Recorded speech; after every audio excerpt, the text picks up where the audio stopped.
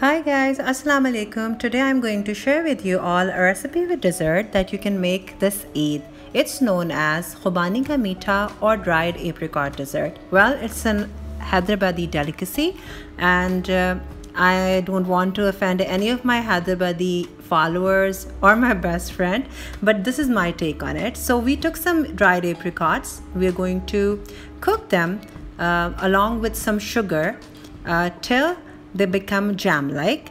Now, it's up to you that you want to keep it chunky or you want to make it completely smooth. But what I've seen my friend doing, that she kept it quite chunky. So I'm going to do the same.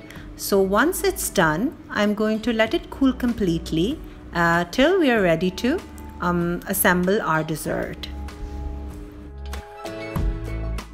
This is the final look of our apricot mixture. It took around 45 minutes to turn to this jam-like consistency.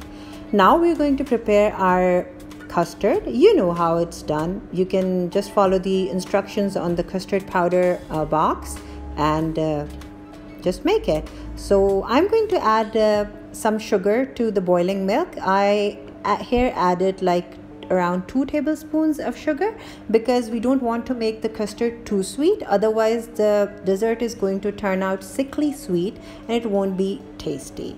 So once our custard is done, we're going to let both our ingredients cool down before we start assembling.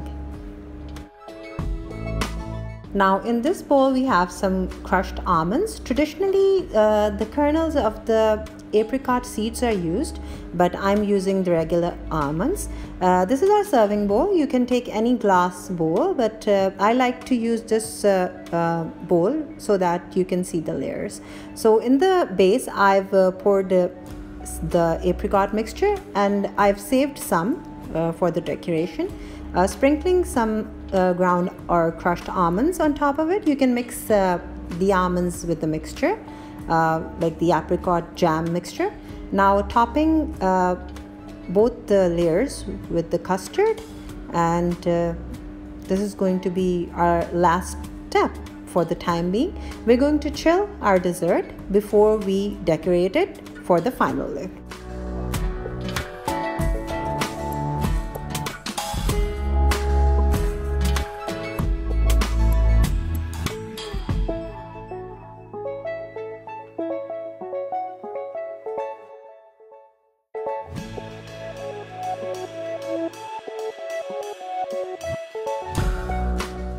I'm going to decorate it with some cream, some reserved apricot mixture and some crushed almonds.